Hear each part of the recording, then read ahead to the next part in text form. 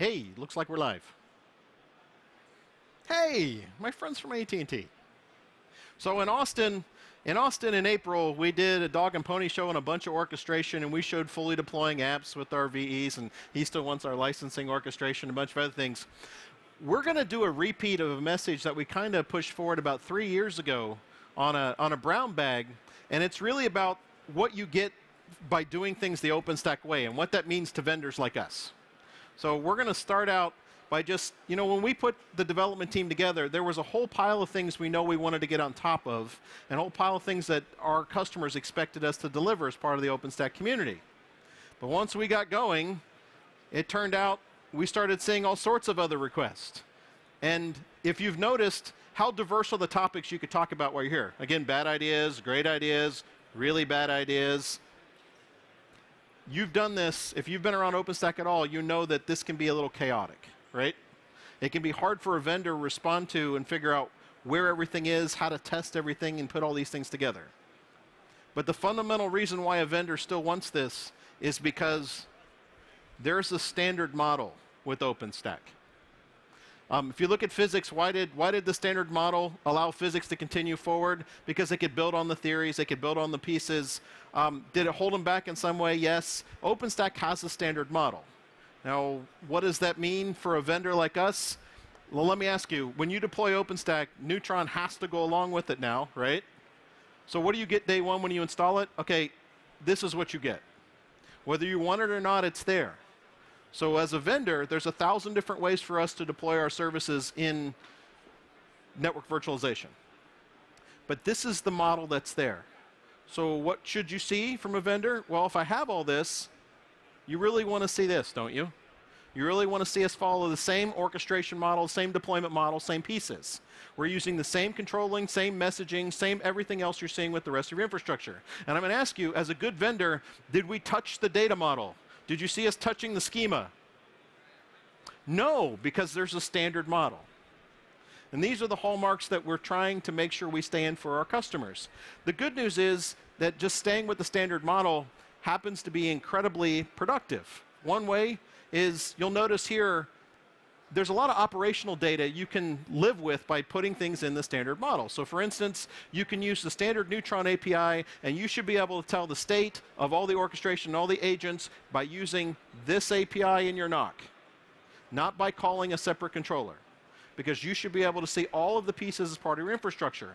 And it turns out the standard model has a lot of flexibility to also put a lot of interesting CMIS type data in there. So for instance, from what we can report back, that's just Neutron agent show. You can get all this through the standard APIs. We can push through all that support data.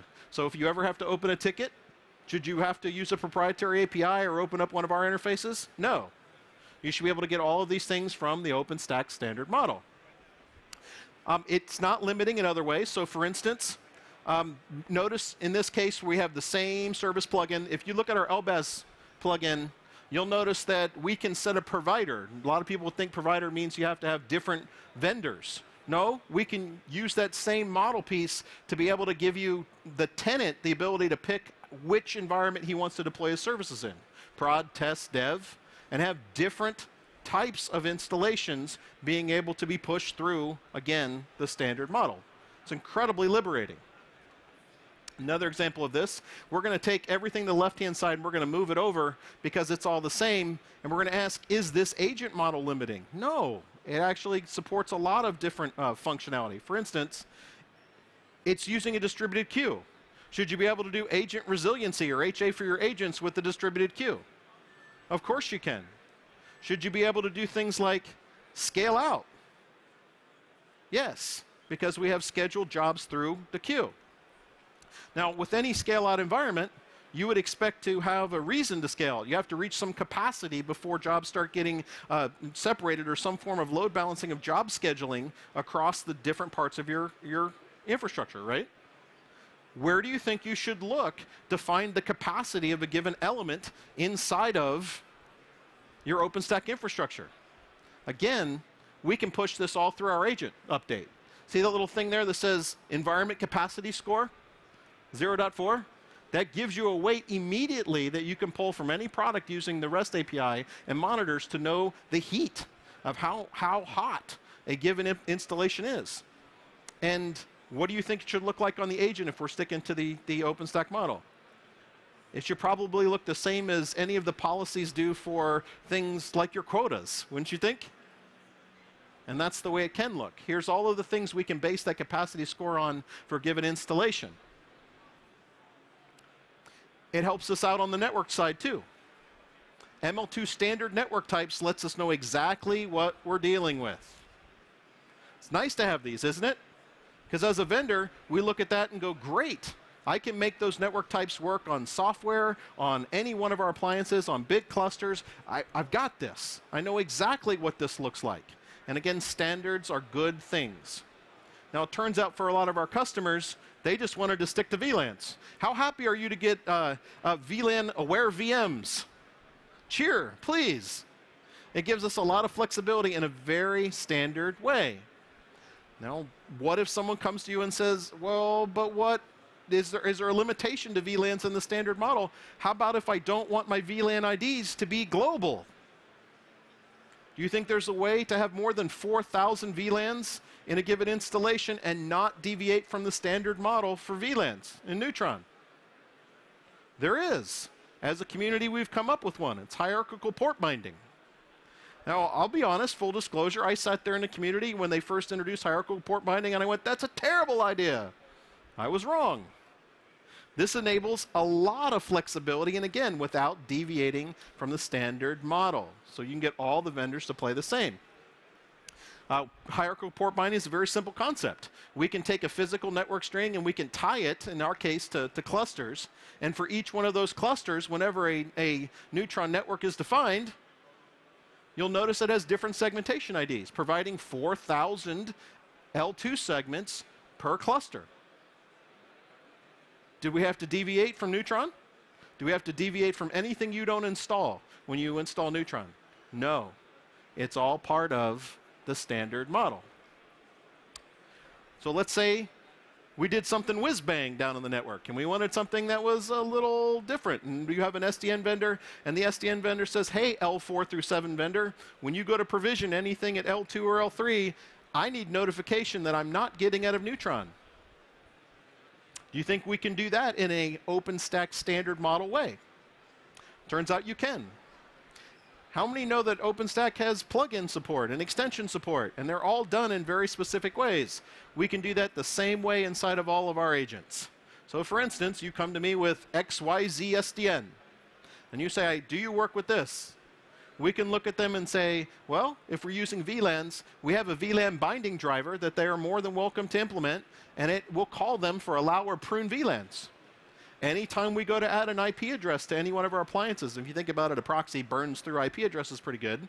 We'll pull those from Neutron, and anytime we go to add one, we will add a bind address or an unbind address to any, what we call an L3 binding driver. Could be implemented for any SDN stack. Again, because we're following the standard models, because we have all of this code base to look at, we can make this work in a way that we can test and still be decoupled from your SDN vendor so that they can test. So that you know we're not getting into versioning difficulties, right? That we're always testing things the same way. Pretty simple interfaces. We got LBAS v2, we got TLS offload. And that came with Barbican. How many love Barbican? How many have implemented it? Okay, all the hands stayed down, right? Do you think e-commerce liked Barbican coming out of the gate? What do you do when Barbican is not production ready according to you, or it's not available in your distribution? You'd want a vendor to do LBAS v2 in an OpenStack way. Why? Because that means we're going to make that pluggable too. So if you have some better way to do certificate management or some homegrown certificate management that meets your security compliance, meets your regulations, you can still do LBAS v2 and have your own certificate manager because we follow the standard model for using plugins. Is this starting to make sense? Starting to make sense why you really want all your vendors to view it this way? Wouldn't it be great if everybody's interfaces and integrations were all pluggable?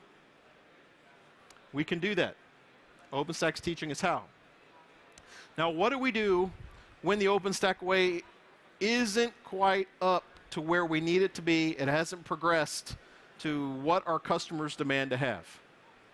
Let's take LBAS v2.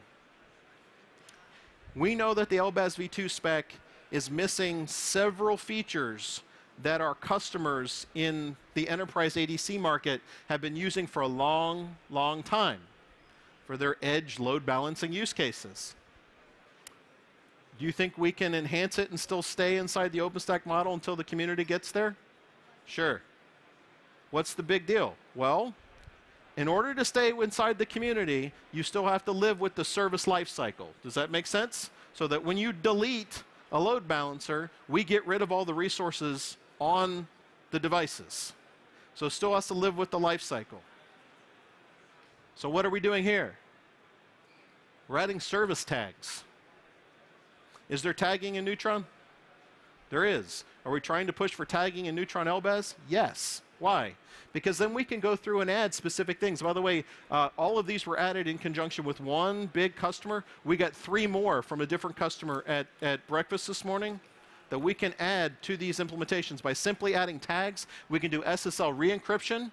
We can allow you to have your own cert management on the box, use things. We can do TCP optimizations at L4 on both the client and server side. We can do business logic and iRules. We can have custom persistence, and we have custom pool behavior, simply by adding tags to the existing specification. We found by doing it this way, we can cover over 80% of the enterprise load balancing use cases while still maintaining the LBAS API, so it's still done inside of OpenStack. Does that make sense? Does that make sense? So we walk into a customer and they say, I use big IPs. And they said, can we do this with OpenStack? And we go through and we map to all their use cases, we pull their config. We can typically get them into a couple buckets. And then we can do a gap analysis on LBAS and say, well, this one over here is going to break the LBAS lifecycle model. You should do that as a single tenant policy. And that's when they launch our virtual editions and do some ADC functions there. But 80% of everything we need to do to move a vendor from an enterprise workload using F5 big IPs can be handled inside of the LBAS v2 lifecycle, which means it can be done in the OpenStack model. Isn't that great? Isn't that great? If we could nail 80% of your enterprise use cases and not have to deviate from OpenStack, that's the point of doing it the OpenStack way. Now, there's a couple other things we're progressing into. So, for instance, how many of you have messed with multi-queue VirtIO for high-speed VMs? Okay, we're looking at things like, this is all software, by the way. This isn't SRIOV access. We've got 40, and we showed off 100 gig access with SRIOV. This is multi-queue VirtIO in software. We're looking at 20 gig type VMs in pure software on top of commodity hardware using like OVS on top of DPDK. But I'm going to ask you, in the implementation, were there any things you got rid of when you went to VirtIO multi-queue? How about your security groups? They went away. Did you know that? They went away because the path where the security groups, the code path where the security groups are being done is not done in the high-speed path for VirtIO multi-queue. Uh-oh. That's not good. Or what do you do if you want to move into a hardware appliance that can go into the hundreds of gigs per second? What if you still want the security for your security groups or moving forward into the firewall spec to implement? Well, I'm going to ask you, security groups are attached to what? Ports. The firewall as a service is now attached to what? Ports. Do you think inside of the OpenStack model, we can take the interfaces and the MAC addresses off an appliance, or take that port number and be able to have that in Neutron such that if you put a security group on a port, we can actually implement the security up inside the high-speed VE, inside the firewalling code, actually in the VE itself, not down in the network fabric, but up in the VE. So you can get your 20 gig VE, you can get your security groups, but we're going to push the implementation up into the VE and do the orchestration there. Does that make sense? That's where we're going. The community was good enough to tell us that security needs to be attached to ports. Thank you. That's all we really needed to know. From there, we're moving to a port-based model. Not there yet. This is a big winter project. But what will you see? When we're ready to start delivering 20 gig all software VEs, and again, we can do better with SROV, but when we go to do these things as a vendor in a pure software solution, you won't have to get rid of your security groups. Isn't that what you wanted? Because you had an API for security. When we do it in our appliances, this is the same direction. So, this is the slide we kind of concluded with in Austin. Whether you're asking us to do multi-tenant infrastructure services, or whether we're orchestrating a bunch of single-tenant ADC as middleware for you inside of your app deployments, it should all be done in an OpenStacky way. Don't you agree?